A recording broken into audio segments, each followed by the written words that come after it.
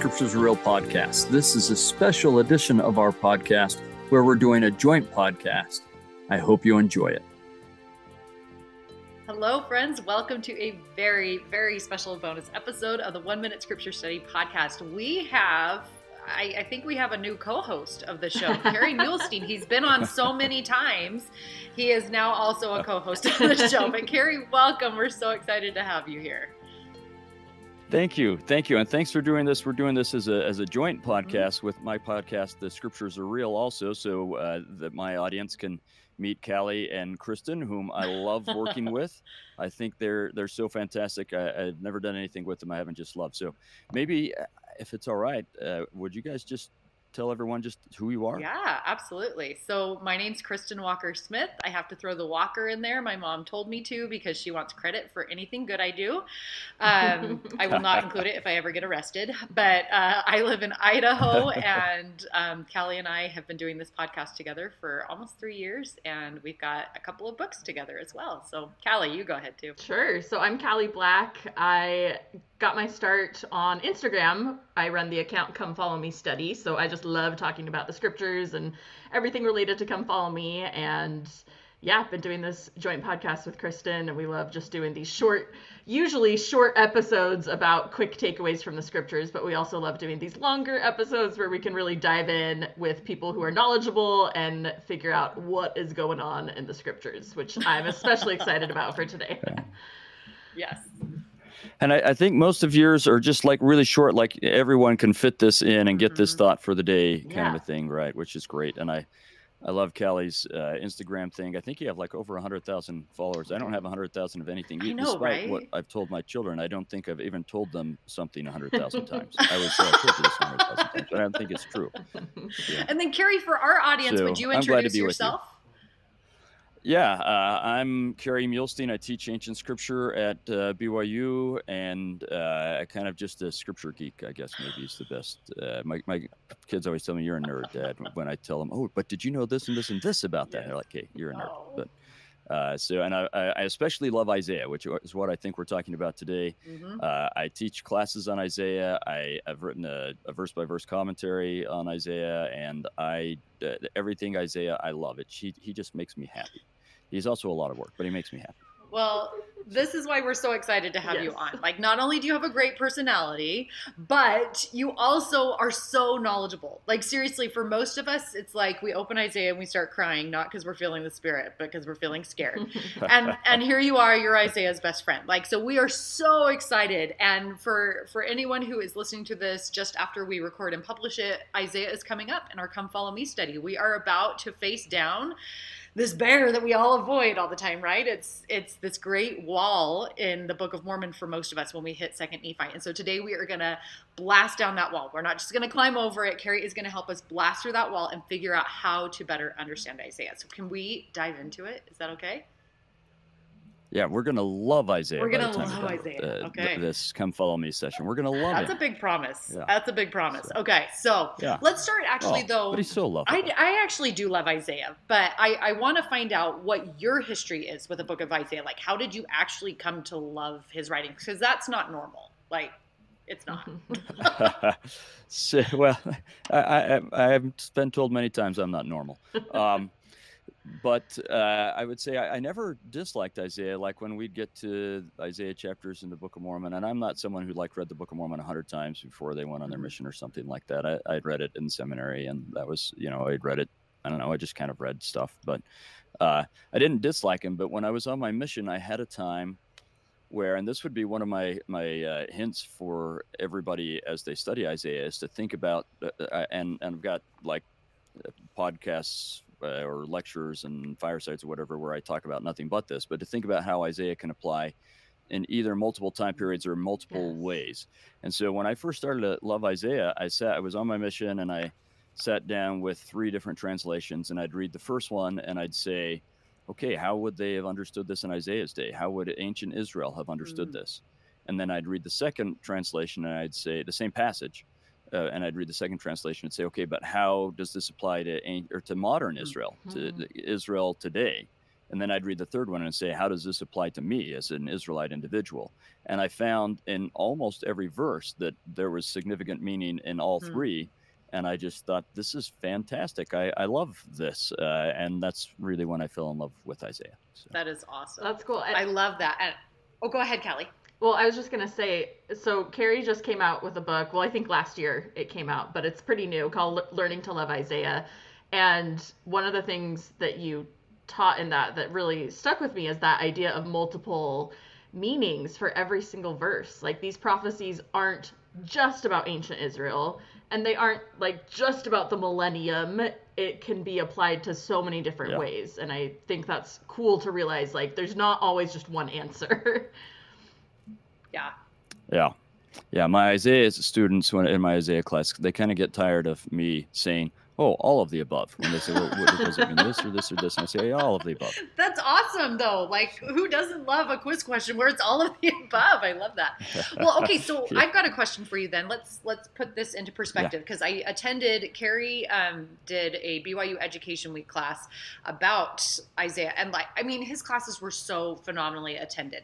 And so I went and sat through it, and you said something that had me cringing, because you explained the interpretation of a scripture, and I was like, oh crud, I have interpreted it incorrectly for my entire life. So, and I even did it in our book, right? And so you were talking about this scripture and it's repeated over and over and over. For all of this, his anger is not turned away, but his hand is stretched out still.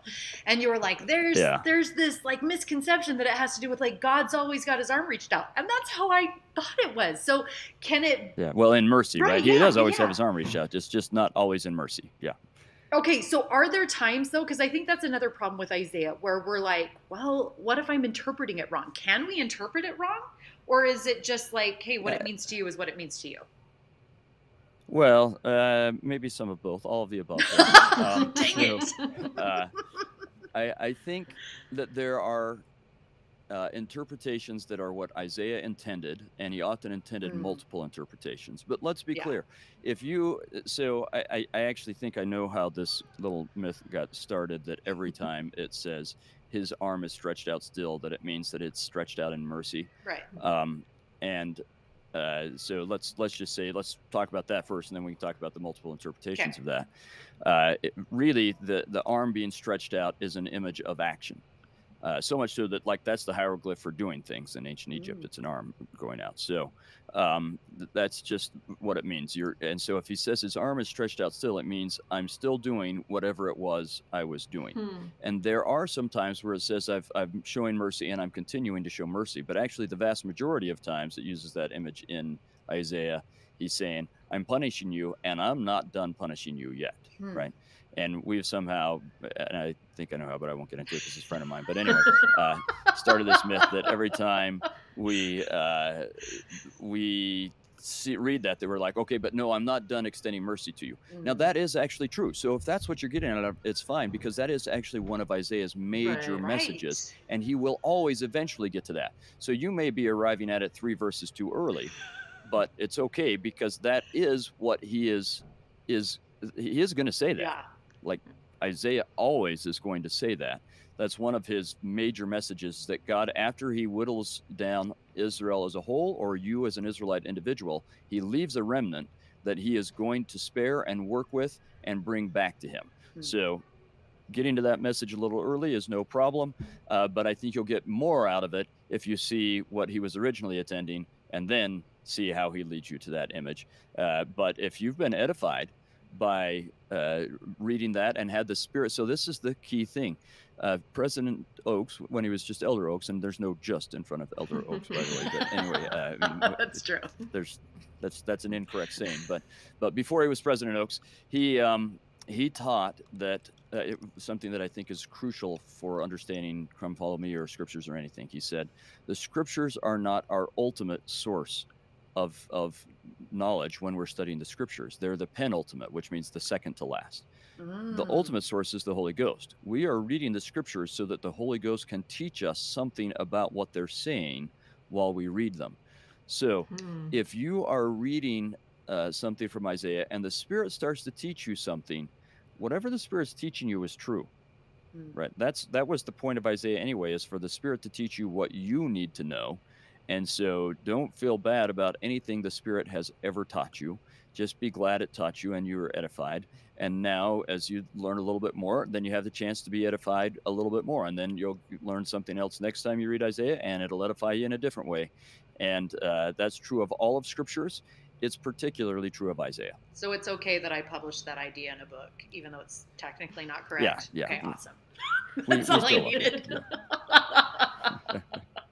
I love that. And I think that's an important point. I absolutely love that the Spirit is the ultimate teacher, and that really is the point of it, right? It's not to just understand Isaiah's writings, it's to use Isaiah's writings to get closer to the Spirit. Like that's kind of the goal. That's cool.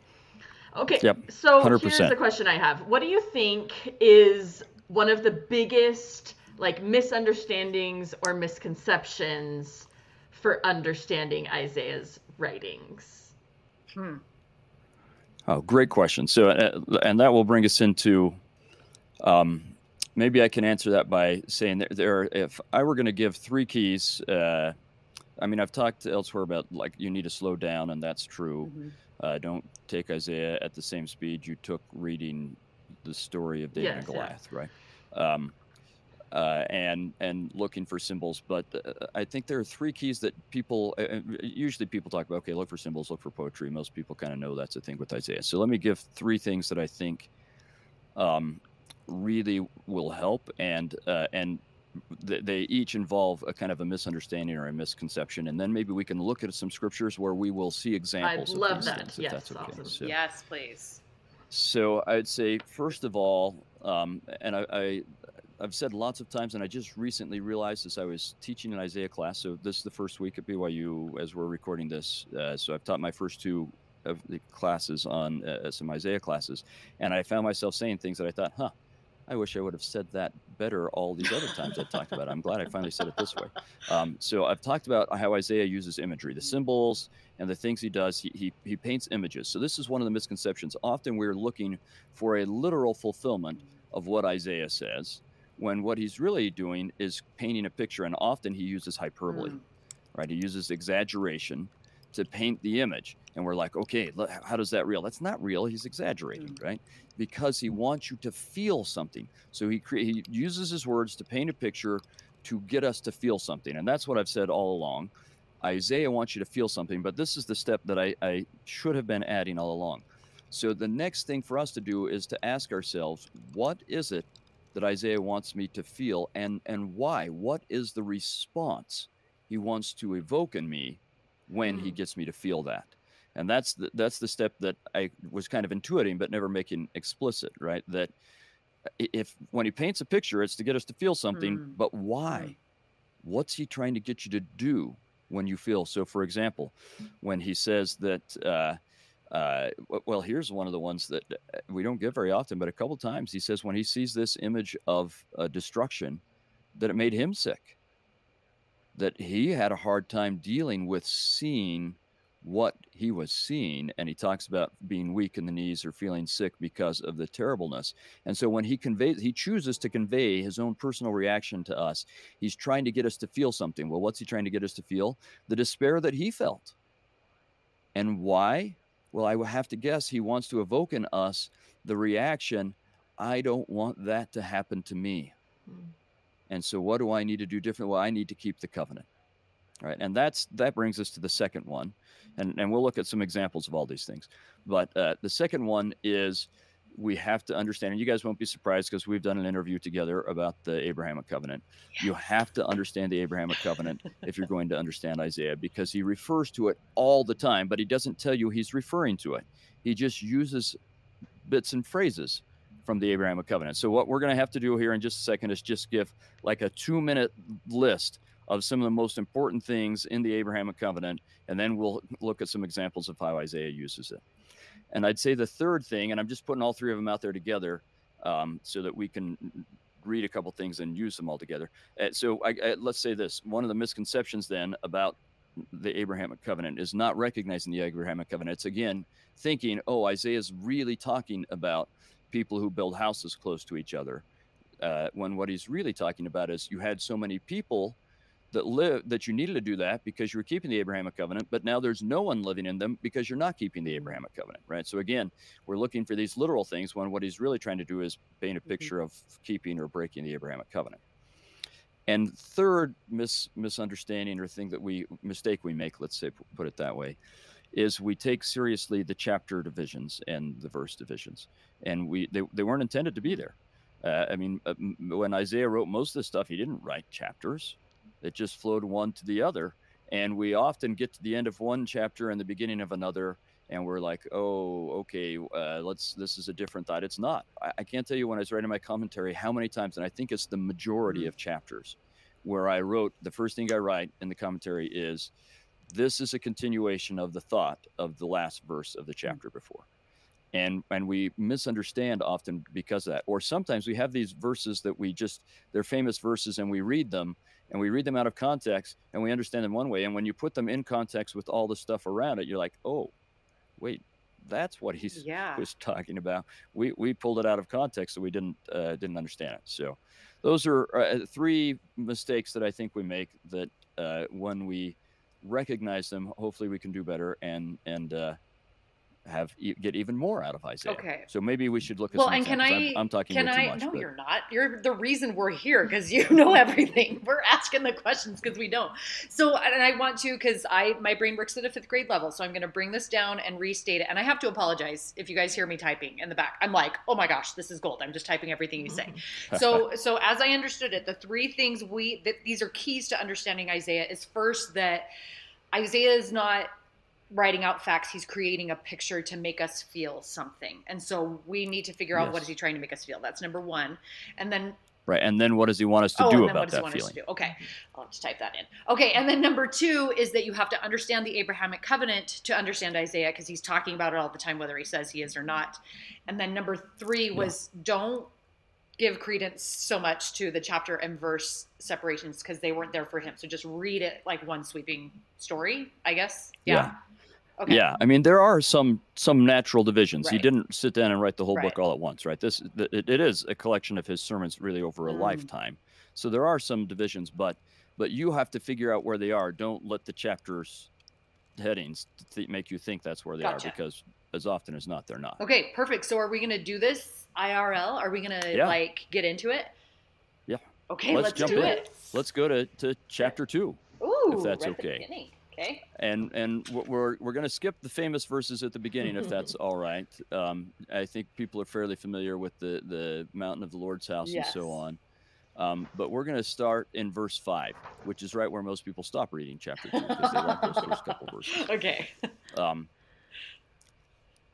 So we've got chapter 2, verse 5, and he says, "O house of Jacob, come ye, and let us walk in the light of the Lord." That's good advice, right? All the time. And that's one of the major themes of Isaiah. Come and walk in the light of the Lord. Oh, I forgot. Before we do this, we have to go through our little things of the Abrahamic Covenant. Oh, yes. So that You're right. Yeah, so that we can recognize when he is or isn't talking about them, all right? So this is like the super, super quick and dirty version. And then you just need to go back to Cali and Christy's episode, like we did about a year and a half ago or something. Where we talked about the Abrahamic Covenant, and you get more information there. And I have, I should say, I have on my webpage, which is a really ugly webpage because I designed it. I've had a couple times where I had people who are good at designing things, design web pages, and then they go their way, and I'm like, I can't change anything or add anything to this. So I just did it myself, and I'm aesthetically stunted, but it's got information on it, right? So that's what I want is the information. So if you go to outofthedust.org, and you'll find on there, I've got one page that's about the Abrahamic Covenant with all sorts of resources for finding stuff about the Abrahamic Covenant. I've got one that's just Old Testament study resources where I've got all sorts of stuff to help you understand the Old Testament in general. And just yesterday, I got up one Isaiah resources where I'm putting all sorts of stuff, including I'll put a link to this on there, right? So anyway, but I'm trying to get lots of resources on there. So if you want to get more on the Abrahamic Covenant, you can go there. You can get my book, God Will Prevail, or several articles that you can find on that website. But like I said, that podcast we did together, I thought was a really good one. Anyway, here's the really quick version.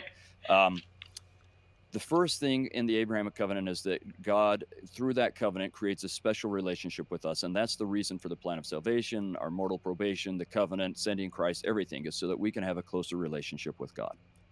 Right. And eventually a full oneness with him, like Christ talks about in the great intercessory prayer. So that relationship. So when you look for God talking about, when he uses the primary phrases he uses to describe that are saying that we are his people. So my people or his people, that phrase, or he is our God or my God. Those are really the primary phrases to talk about the Abrahamic covenant in general, and especially that relationship. But you'll also hear him like talking about forsaking us, or coming unto us, or us returning to him. All of those are about that relationship. So they're about the covenant, really. When you read those, no, that's one of Isaiah's little code phrases for covenant. All right. When we've established that relationship with him, then he's going to protect us. And there are all sorts of reasons these link together that we're not going to go into here. This is the quick version. He will protect us. All right. But you also have to recognize that in the Abrahamic covenant, once you make the covenant and you keep the covenant, then you get these blessings. If you stop keeping the covenant, you don't just lose the blessings, you get the reversal. So when Isaiah talks about God protecting us, he's talking about you're getting the blessings of the covenant. When he talks about God bringing someone upon us to destroy us, then he's talking about, well, you're not keeping the covenant, so you get the opposite. Right? Same thing with a place to belong or a promised land. When you're in the land, or he's talking about you being in the land, then he's talking about you're keeping the covenant. When you are taken out of the land and scattered, that's because you've broken the covenant, right? Prosperity and peace are part of that covenant. So when he has images of, you'll just have all sorts of bountiful things coming to you, and the forests will become fruit trees and things like that, that's Isaiah talking about you're keeping the covenant. When he says you'll be destitute, and like in chapter 5, he has and you'd have to look up, like, what are the measurements? But he talks about like an amount of land that should yield 5 tons of wine, yielding 5 gallons, right? And you plant a bushel of wheat and you get 1/10 of a bushel back. And that's his saying, you've broken the covenant, right? You've got the opposite. You're destitute. Part of the covenant is that you have righteous rulers that will lead you to God. And so when he talks about a ruler, or that's a ruler of David, or a righteous prophet, or someone like this, I mean, a descendant of David, or a righteous prophet, or something like this ruling, then he's talking about the blessings of the covenant. When he talks about people oppressing you, foreign rulers taking you over, or even, and we'll see this in our reading today, and this is offensive to us in our culture, but in Isaiah's culture, you have to understand that what they expected was a male adult to rule over them. So if it says that a child or a female is ruling over you, it's saying, okay, wait, everything went exactly the opposite of how you thought, so you're not getting the blessings of the Abrahamic covenant.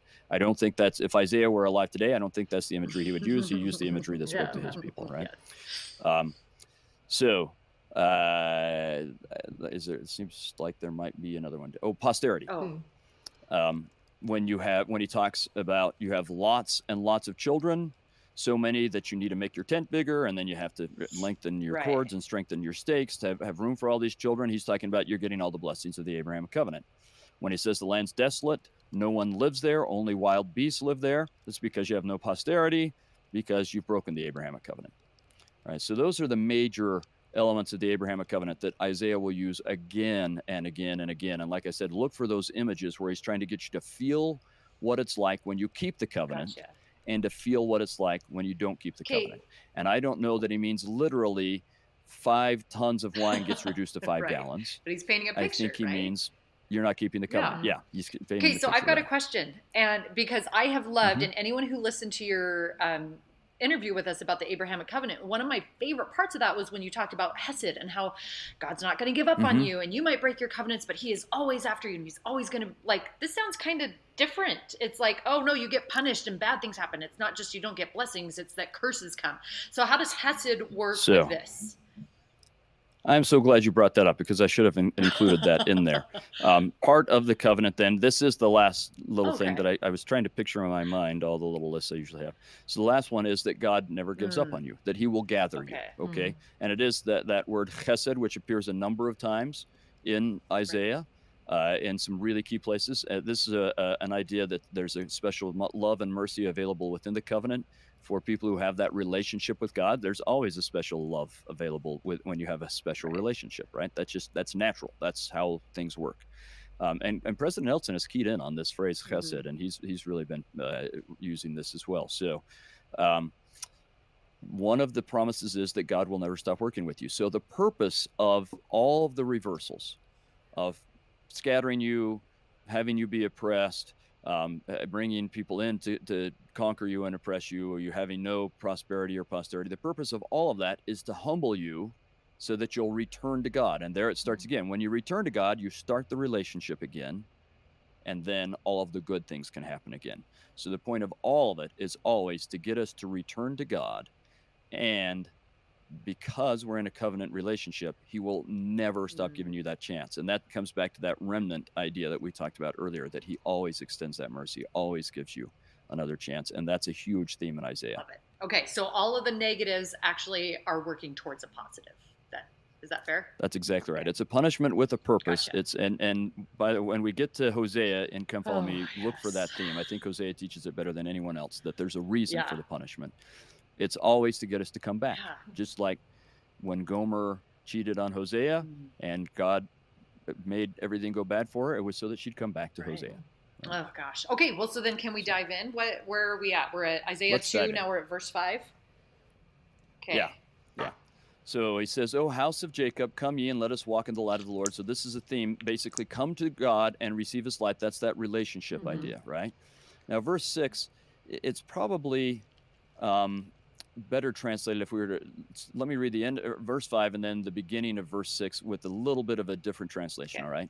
"O house of Jacob, come ye and let us walk in the light of the Lord, because you at this point have forsaken thy people," or because at this point God has forsaken thy people, the house of Jacob, because they be replenished from the east and are soothsayers like the Philistines, and they please themselves in the children of strangers. So you can see the idea right there. God wants us to have a relationship with him, but right now, and I say us, so let's put it historically first. Okay. God wants Judah. He wanted Judah to have a relationship with him, but they didn't. God was forsaking them because they were breaking the covenant by all of this idolatry that it's talking about, that they're adopting from the Philistines and from the people of the east, which are the Moabites and the Edomites. But he's the relationship is broken because they've turned away from God to other people. They're cheating on him, right? And that breaks the relationship. And then verse 7 and 8, you get this idea that part of their idols are silver and gold and horses and chariots, and then we get the idols and so on. But basically the idea is you're doing all of this trusting in everything but God. That's why our relationship is broken. Now, we get to verse 9, and verse 9 gets a little bit tricky. It says, "The mean man boweth down, and the great man humbleth himself. Therefore forgive them not." Now, Joseph Smith changes this to "the mean man does bow down, but the great man doesn't humble himself. Therefore forgive him not." And so that's a fantastic change, all right? We don't know, and I've just been spending a lot of time in Joseph Smith translation lately and reviewing a book by Kent Jackson on it that I'll recommend to everyone. But anyway, we don't know. Some of these changes are Joseph Smith correcting misunderstandings that we have. Not correcting it originally, but because we misunderstand what's going on, he corrects it. And I suspect this is one of those. So, but that's a great meaning to take away. When mean means common or the humble man. So the humble man, because he bows down, then God will forgive him. But because the great man doesn't, then God won't forgive him. That's how Joseph Smith changes it.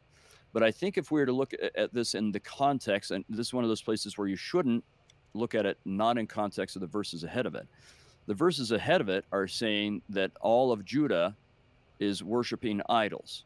And with that in mind, then we have the common man is bowing down to the idols, and the great man also is humbling himself to the idols. Right? That's the context there. Interesting. And since they're both worshiping idols and the work of their own hands and silver and gold and horses and chariots and so on, they're not going to be forgiven. And instead, what's going to happen is they're going to have to enter into the rocks and hide from God, because God is going to come out to humble them. And we've got all sorts of images about cedars of Lebanon and trees and mountains and hills and high towers and ships and everything that is lofty. God is going to humble. Nice. And then in verse 18, the idols will be abolished. They're going to realize that none of this actually helped them. And that's something we have to realize as well. All the things that we turn to don't actually help us. All the ways that aren't God that we try and meet our needs don't actually meet our needs. So then we crawl into the holes of the rock because we're humbled by the glory and majesty of God. And then we'll get rid of our idols and our silver, and we'll quit relying on mankind. Verse 22, cease ye from man whose breath is in his nostrils, right? Which is a way of saying he breathes in and out and then he dies. Mm-hmm. He's not long lasting. So all of this is setting up this idea that because people have turned to idolatry or trusting in the ways of the world and the things the world tells them are important, they're going to be humbled. And this brings up another really important clue for understanding Isaiah is we need to look at that original context like we talked about and what's going on in Isaiah's day. Well, in Isaiah's day, the northern kingdom is in the midst of being scattered and destroyed because they turned to idols. And the southern kingdom is largely destroyed, with only Jerusalem being spared because they've turned to idols. But Hezekiah got them to take their idols and get rid of them and to stop trusting in mankind. Isaiah accuses Hezekiah of that. Look, you're trusting in Egypt. You're trusting in all these things you're doing. Quit doing that and trusting God. And he does. Right. So these last verses where you get rid of your silver and gold and you hide and quit trusting in man, in some ways are a description of what's happening in Isaiah's day, but they also have to be a description of what we need to do as we try to stop trusting in man in our day. Okay, I love this. That's genius. Like I'm looking at, and my Isaiah is just packed with notes because I don't understand it, and so I'm like trying to interpret it as I go. But I've never gotten that out of it before. But here's my question: I get to be talking to you right now, Kerry, and you're making it make so much sense. But when I don't have Kerry Muhlestein hanging out with me and reading Isaiah, I wouldn't have gotten that without you, I guess is what I'm saying. And I'm guessing people listening to this are going, well, that makes sense when he says it, but what about when I'm reading it alone? And so could you help us figure out how would I walk through it when Kerry's not with me? Good. So let's do that if it's all right. Well, and I'll just say, I guess, plugging my own stuff. Read his book. If you have my my commentary, then I am hanging out with you. Yes, that's true. This, right? But even with that, the point of my commentary, it's called a guide and a commentary because part of it is I want to help people learn to do this on their own. So let's do that. So that was kind of a quick blast of going through that chapter. Now let's continue on and try and do that, where I'll show you kind of how you can do this a little bit, if that's all right. Please. All right. So as we go to chapter 3, let's remember our rule that we're not going to assume that there is a break, because there's not. And one of your clues is that it starts with a conjunction. Oh, right? For behold. So this lets you know it's a continuation of the thought that was going on before. So he's just told us, quit trusting in the mankind and in the power of man and in the ways of the world. Really, that's what our current idols are, right? The trusting and believing in the ways of the world. The way President Nelson would put it is getting all of your information from social media and other online sources rather than making more time for Christ.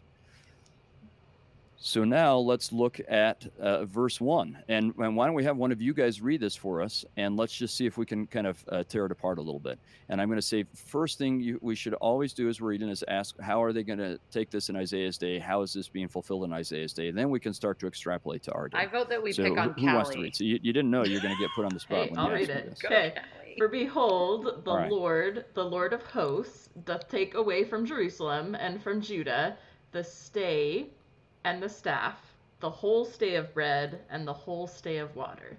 Oh, so I catch he's taking things away from them, which is the reversal of the blessings of the covenant. Good. That's exactly right. And in particular, and you may say, I don't know what he means by the stay and the staff, but fortunately he defines it himself in the second part of the verse, right?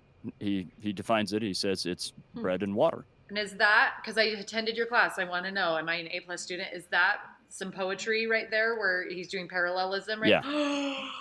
Oh, I'm ready for the celestial kingdom now. Okay, so great. So he's emphasizing it. Because that is a requirement for the celestial kingdom. They will ask you that. It's on the test. In parallelistic format.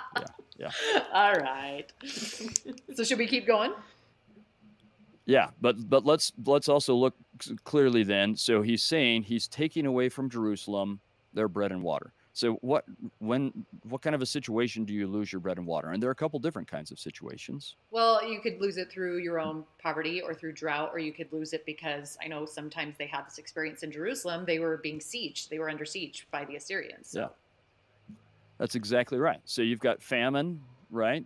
Drought, like you say, something happens so that they're not able to grow it, or because an army lays siege to you. Those are the two most common reasons that a whole city loses having its food and water, right?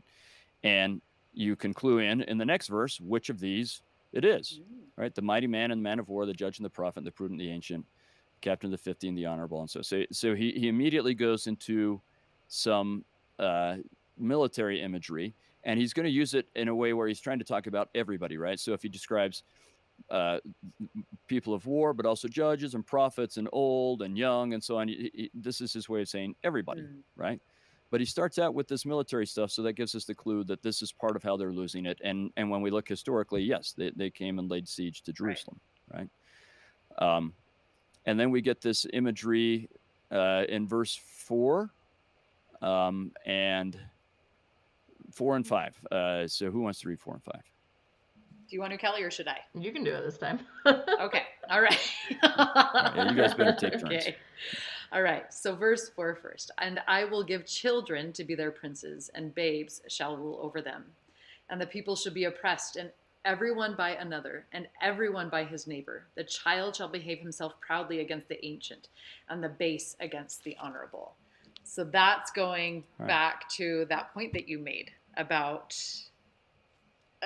like women or children ruling over you, right? That's a sign that things are out of order, right? It's supposed to be patriarchal order where a man's at the top. Yes? Yeah. Yeah. So and so it's the loss of the Abrahamic covenant, right? They are not keeping the covenant, so they're not getting the blessings, and it's not just even on a large scale for like the city or the country as a whole, although it is that, right? You can have children and women ruling over you. Again, I just want to be clear. I don't think that's a problem. You're speaking with two women. We get it. It's with okay. Their culture. Yeah. Okay. So, well, I think we're probably speaking with thousands of women right now. But anyway, even on the family level, like children are in a way ruling their parents, right? So he's just showing you how everything is falling apart. This is not receiving the blessings of the Abrahamic covenant. It's the reversal of that, right? So I would love for us to read this whole chapter because I like that, but we probably don't want to spend that much time. No, but you know what I'm noticing right now, Kerry, is we've spent the last 5 minutes on what, 5 verses. So that's almost a minute per verse, and that, not per verse, but per each verse. and I think this is a great practice for how slow do you go. Like, this is great because we're not used to studying the scriptures this way. And so I love that. You stop and you really think about it and you go, okay, who is this talking about? Why would he be saying this? What picture is he painting? So I love even just those 5 verses we did that we got to practice. This is how it's done. So thank you for that. I loved that. So just to be clear, I feel like we're going really fast. So we should go slower. Okay. Well, I was going to say in verse... Well, no. I mean, we need to for here, but I mean, I think you're right. In verse 1, I have to ask, because when we talk about taking away the bread and the water, my mind went to the sacrament then, and thinking about like on a personal level, having the sacrament being taken away, or having that opportunity to renew my covenants being taken away. I thought about that on a personal level. What an interesting idea of taking away that opportunity. Am I on point anywhere there? Well, and Callie, and I'll add mine too, Kerry, so you can tell us if we're both wrong or one of us is right. But when I read that... Remember, it's always all of the above. We'll see. But when I read that, I thought of, living water and the bread of life. I thought of taking Jesus away, like not having the Spirit with you because you're breaking these covenants and you're pushing him away. Like, he's not choosing to be far, you're pushing him far. So are we off, or is this how you apply it to yourself, or what do you say about that? I think it's brilliant, but yeah, let's be clear again. So I don't know if Isaiah had that imagery in mind or not. I think it's quite likely he did, honestly, in this case. But let's think of it. I mean, I don't know if he understood exactly how we administer the sacrament. but I think he gets bread of life, waters of life imagery. That's going back even to Moses. So, man does not live by bread alone, but by every word that proceeds from the mouth of God. And we've got manna as the bread of life and waters of life. Those are images that are used all throughout the Old Testament. So I think he certainly does. And that the sacrament draws on the same imagery. So he may or may not. I mean, he may have seen in vision our little deacons taking the bread and the water around to everyone. He actually may have seen that, and he may not have, but either way, he's got the same meaning that the sacrament has in mind, right? Or he at least understands that meaning. So I think primarily his first meaning is literally you lose your bread and water, and that's the staples of life for everyone, but especially in their day, like we have all sorts of different things we eat, but mostly they ate bread and water, right? So that's the first literal meaning. But I think, remember that we tied it absolutely into the Abrahamic Covenant. And what do we do with the sacrament? We renew the Abrahamic Covenant. And what are the bread and waters of life? They're what Jehovah gives us to live spiritually because we're keeping the covenant. So is that imagery that you both thought of automatically tied up in that verse? I think it is, because it's about covenant. It has to be an element of it. Is it the first layer of meaning? Probably not. Is it a third, fourth, or fifth? Yeah, I think it probably is. And so, see, you guys are so good at this already. But again, you have to understand that first layer to be able to really understand the fifth, sixth, ninth, 10th layers, right?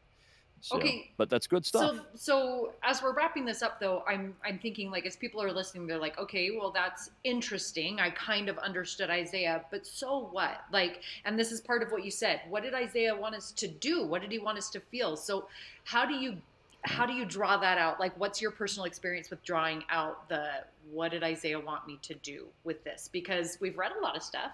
It was fun, but now how does it change us? What's your experience with finding that in Isaiah?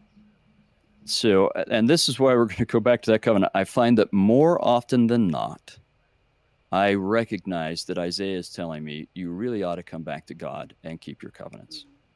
And so but what he's giving me are lots of ideas of how I might not be keeping my covenants.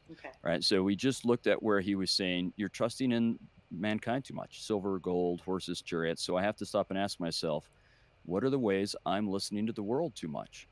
And when the world is swaying me, I think Isaiah is telling me I'm not really keeping my covenant. Now, no one keeps the covenant perfectly, so I don't want to make everyone panic. But the idea is to recognize these things and say, I'm going to double down on my efforts to have that relationship with God. Or let me put it this way, stop listening to so much to all of these other medias and make more time for Christ. Right? It's the same thing. What a surprise that Isaiah and President Nelson tell us the same thing. Right? Shocking.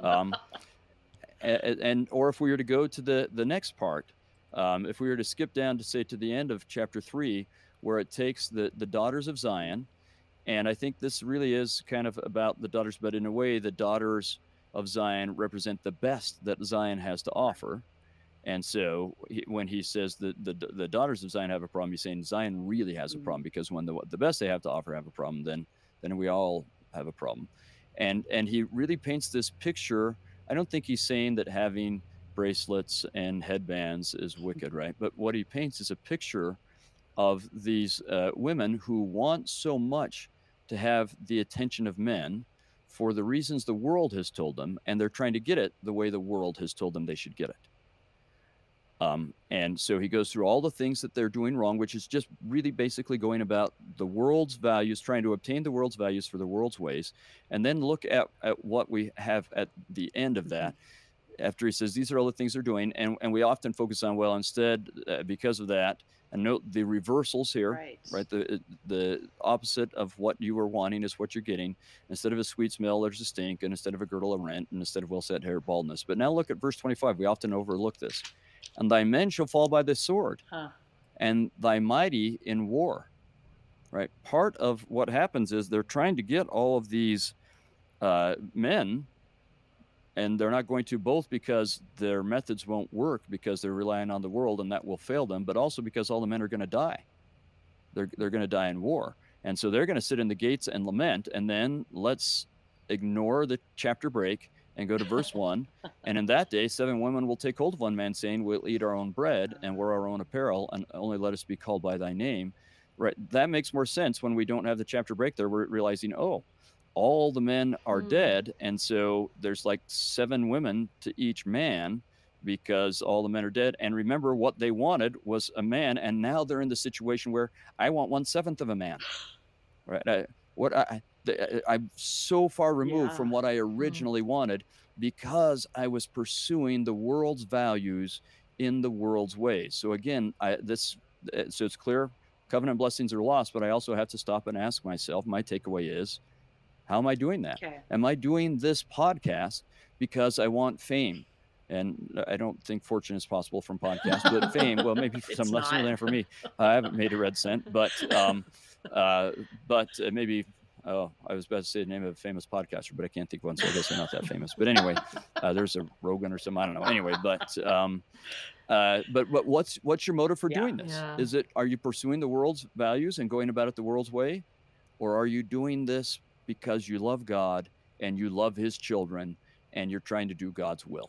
Right? If so, then you're keeping the covenant. If you're doing it for the other reason, even if it's the exact same action, if I'm doing it for the other reason, then I'm not keeping the covenant. But the good news is, all I have to do is read Isaiah. It reminds me, and then I turn to God again. I make that relationship better again, and I'm back in the covenant keeping business, right? And God will forgive me, accept me back, and I get all the blessings of the covenant.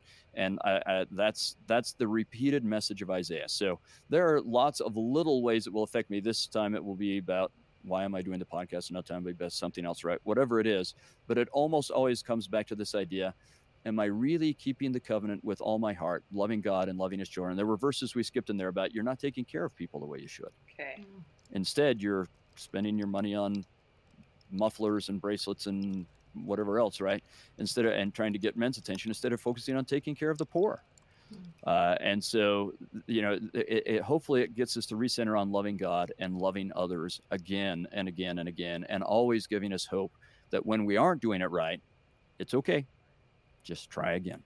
Okay, so again, I'm at a 5th grade level. I'm going to bring that down. So my understanding from what you just said is that as I'm reading Isaiah and I'm trying to remember all this stuff about the Abrahamic Covenant and all these, the parts of the Abrahamic Covenant and everything, that I can be pretty safe when I'm trying to figure out what picture is he painting, what does he want me to feel, and what am I supposed to do, is that what I'm supposed to do usually is come back to the covenant. And the picture he's painting, it is usually how I'm breaking it or how much I need it. Is that fair to say? Good. Okay. Yeah. Okay. Yeah. Wow. You just boiled Isaiah down better than I ever have. It's because I don't work at your level, Kerry. I that. really don't. So I'm not capable of understanding. This is why I love. I've never done an interview with you guys where you haven't helped me say, "Yeah, that's how I should have done it." No, you keep saying it your way. I'm saying that with 100% honesty and sincerity. That's what's wonderful here. So I think that's exactly right. He is going to show us why we need to keep the covenant and the different ways we're breaking it, and that we can come back. And if I were going to say that there are 2 things that Isaiah writes about more than anything else, it's covenant and redemption. Which you could also say covenant in Christ, right? That's the same thing.